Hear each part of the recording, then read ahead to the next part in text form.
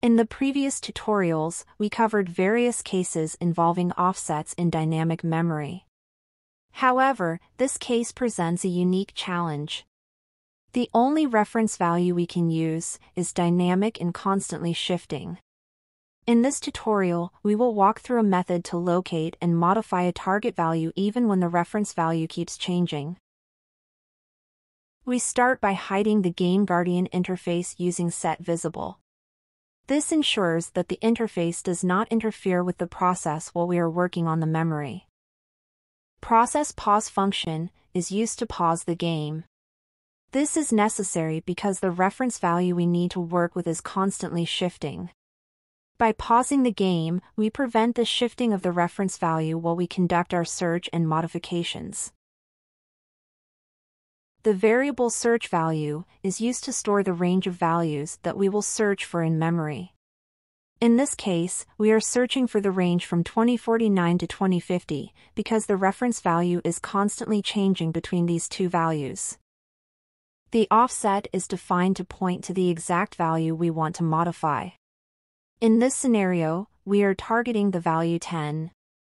The offset helps us calculate the precise location in memory relative to the reference value. The memory range is set to anonymous, using set ranges to speed up the search. This helps avoid unnecessary values, making the search process more efficient by focusing on the relevant part of memory. The search number function is used to apply the search value variable, which holds the range of values we are looking for. The search is conducted using the dword type, and we are looking for exact matches of the values within the specified range. This line retrieves the results of the search. Since there are multiple values within the range from 2049 to 2050, we use the getResults function to fetch up to 1,000 results that match the search criteria. In this case, it collects all values found within the specified memory range. The script will apply the offset to each of these values until it finds the target value, which in this case is 10. We add the retrieved results, stored in the variable t, to the list of memory values in GameGuardian. These results represent the memory locations we found earlier during the search. After adding the results to the list, we clear the search results from memory.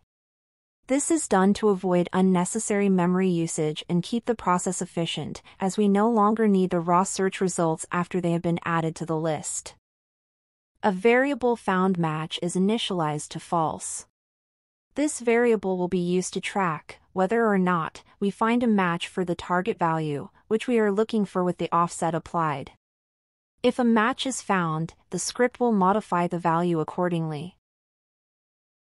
The getListItems function fetches the memory addresses for further processing, allowing the script to iterate through them and apply the necessary actions. A loop will go through each element in the checklist. I is the index of the item and v is the value at that index. This allows the script to process each memory address individually. This line calculates the target address by adding the offset to the current memory address from the checklist. v.address is the current memory address being processed, and offset is the value we defined earlier. By adding the offset to the address, we obtain the new target address where the value we want to modify is located.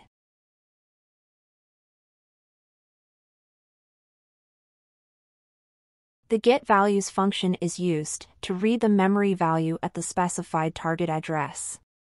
The flags specifies that the value being read is a dword, which matches the type we are working with. This line stores the retrieved value in the checkValue variable, which will then be used to check if the value matches the target value, in this case, 10.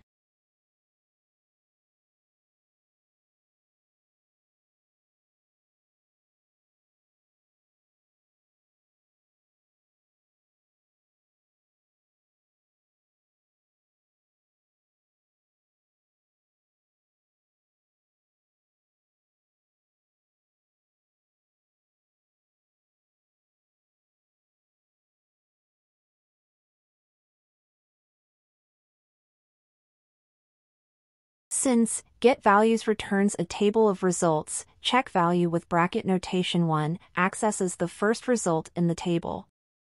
The dot value is the actual memory value retrieved. This line checks if that value is equal to 10. If the value is equal to 10, the foundMatch variable is set to true, indicating that we have found the desired value at the target address.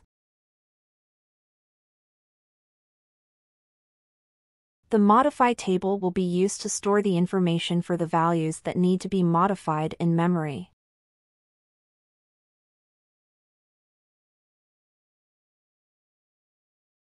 Using bracket notation, modify accesses the first item in the modify table. The curly braces define the table's content, which includes address, flags, and value to modify the memory at the target address.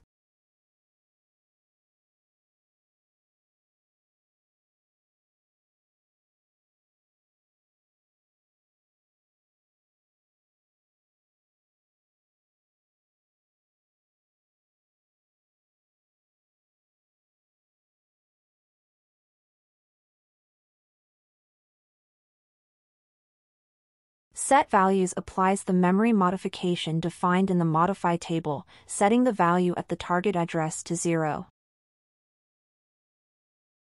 After modifying the memory, this line resumes the paused game process, allowing the game to continue running with the new memory value.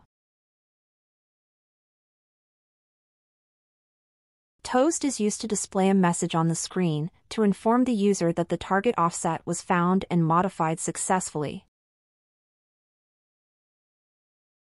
The sleep function pauses the script for 2 seconds, allowing the user time to read the toast message before the script continues.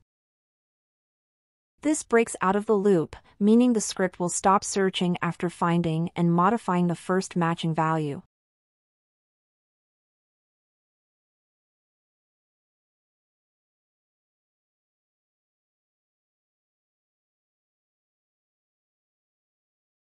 This part of the code handles the case when no match is found. If that is the case, it displays a message for 2 seconds to notify the user. Finally, the script clears the list of memory items, cleaning up after the search process.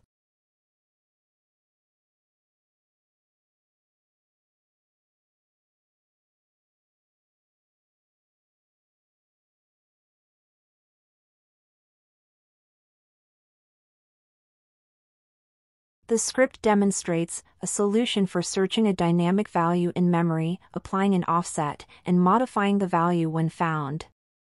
It efficiently handles cases where the reference value shifts dynamically, utilizing GameGuardian's powerful functions to locate, modify, and clean up after the process.